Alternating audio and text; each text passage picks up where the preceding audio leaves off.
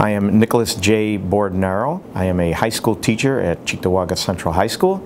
I also teach one class in the middle school.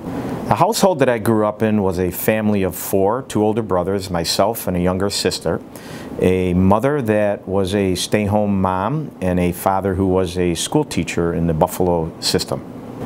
I did not want to start off being a school teacher. As I was going through high school, I was always good with working on woodworking projects and automotive and everything like that. After high school, I did go to college for a half a semester, and I decided it's not what I want to do at this point, so I became an auto mechanic.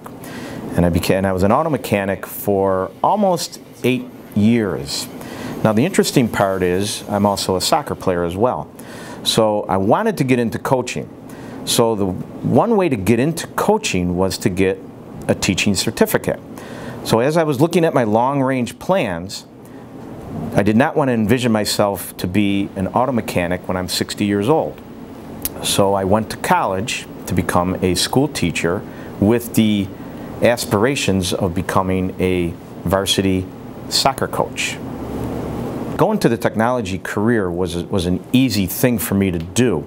It just worked right into my skills that I had. I love the subjects that I teach. The part that I don't like are students that don't want to do the required work. And our work in this technology field is not that difficult. It truly is just like working with your hands and trying to make things work, whether it be with computer or on the drafting table or wherever it is.